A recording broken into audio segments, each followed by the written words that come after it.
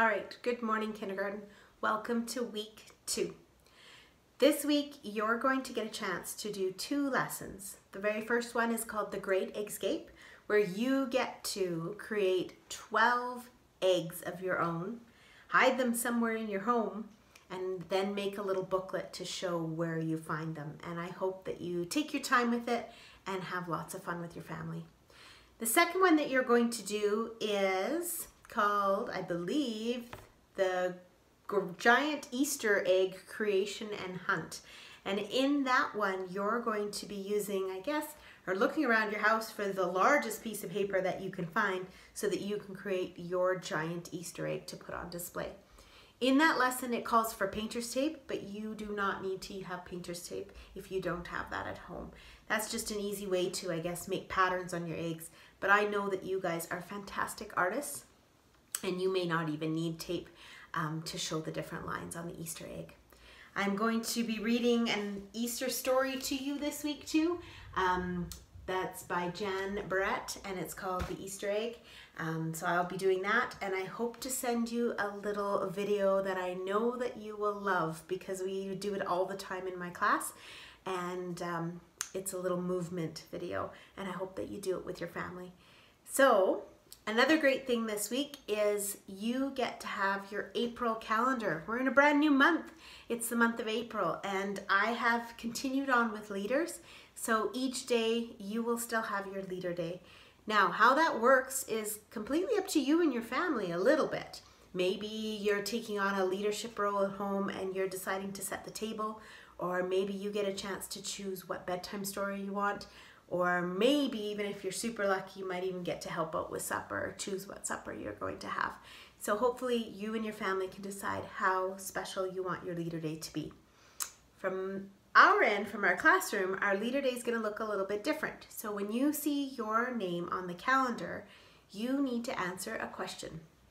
And you need to do a kindness challenge. And your question for this month is, what is your favorite animal and why?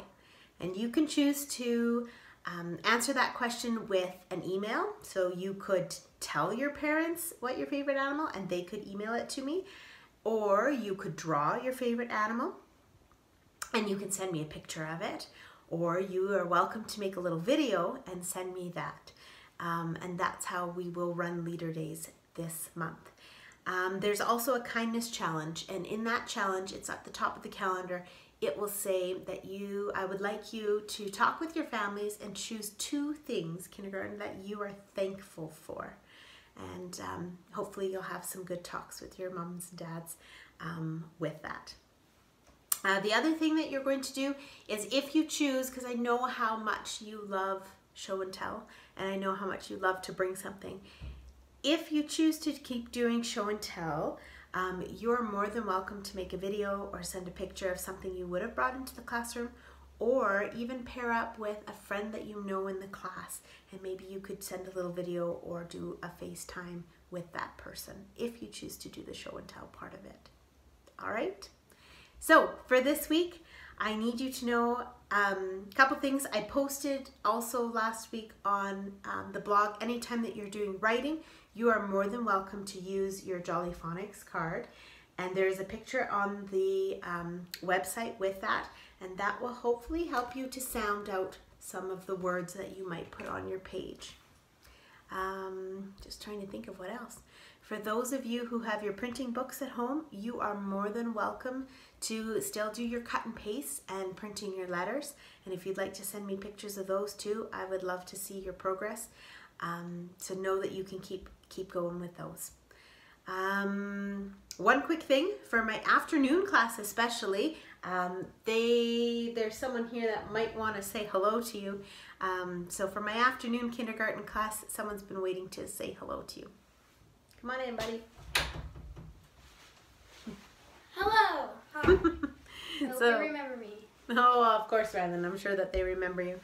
So yeah, so we've had a couple weeks that are a little bit strange doing school from home. Hey, buddy? Yeah, absolutely.